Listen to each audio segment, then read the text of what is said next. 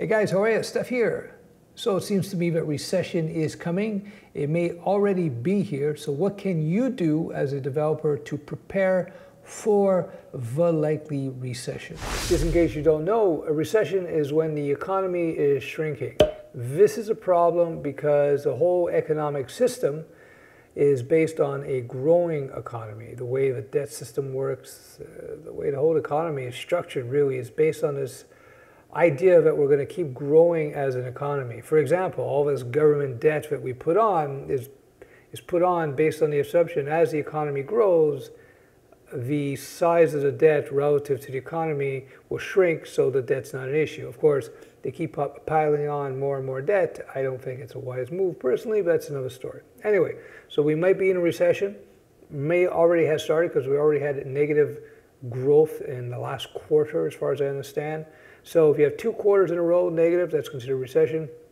Typically, they only know about recessions after it's already begun. I think it's already begun. Who knows? So what can you do as developers? First thing, don't lose your cool. If you're a developer, chances are you're in a good position because the number of jobs for developers is this, and the number of developers available is this. So you should be pretty good, unless, so question number 1, is your job safe? Is the company you're working for in a secure industry, or is the business itself a safe business? Now, size of the business is not too important in this situation. You can have a small little business that's very secure because it's well run. They got a diversified client base, cash in the bank, everything's cool. Or it could be a huge business like Netflix, which had to start laying off a lot of people because their whole model was based on perpetual growth. Now they have people dropping off of Netflix, so they're not hiring as much. I think they're laying off people as well. So the size of the business is not necessarily a prime indicator as to whether or not your job is safe.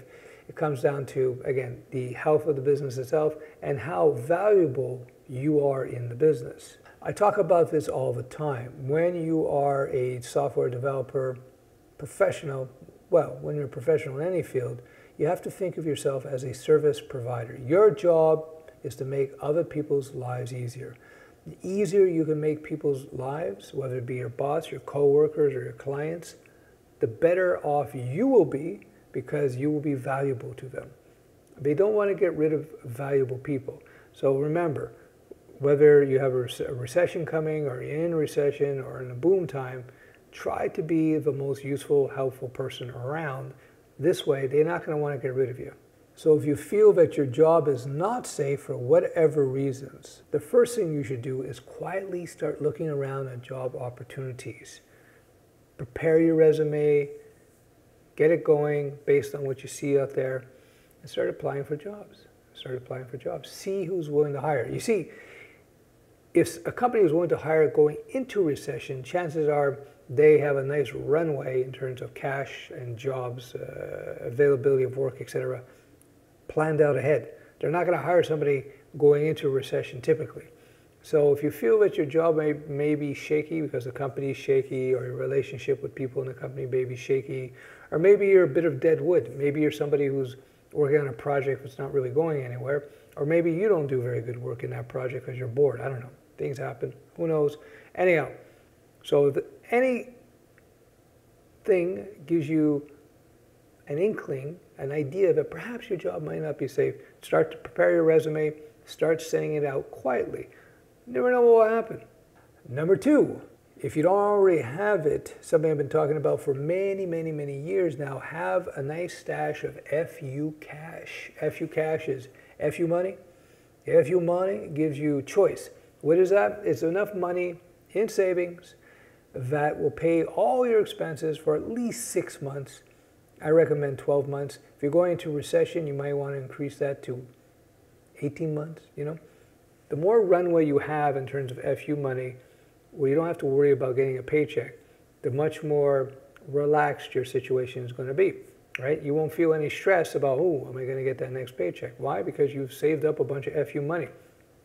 Saving up FU money is one of those fundamental things that you have to do in life if you want to have a nice, calm, relaxed lifestyle. no matter what you're doing. So if you don't have FU money, start saving like a mad dog right now. Cut expenses, start saving like a mad dog, number one.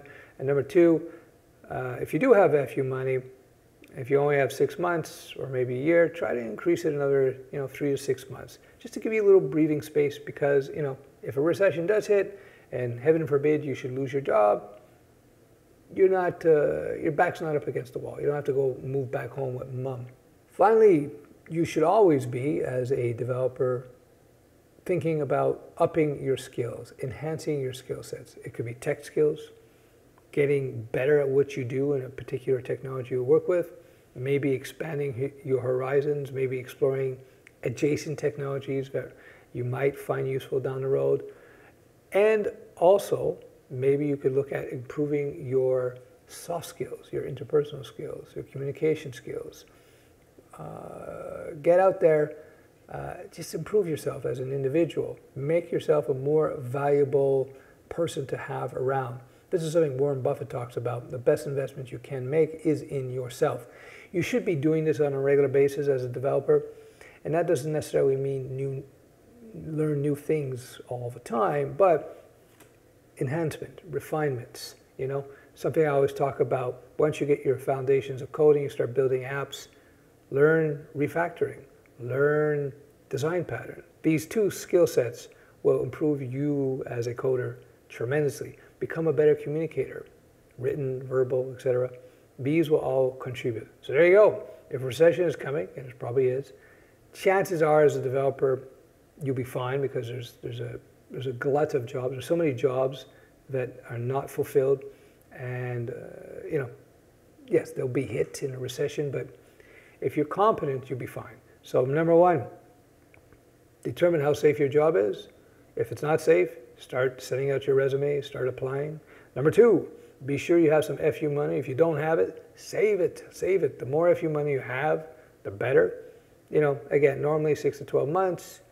If it were going into recession, maybe increase that to 18 months.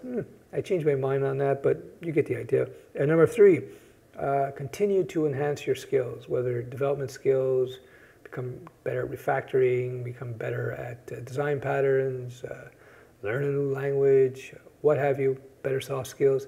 This will all help protect you now and into the future.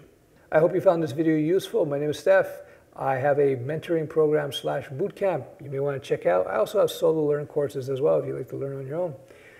Links below. Thanks for watching. If you like this video, give me a thumbs. If you don't like the video, give me 2 thumbs down. And if you have any questions, leave them below, leave comments. Let me know what you think of this video. Ciao.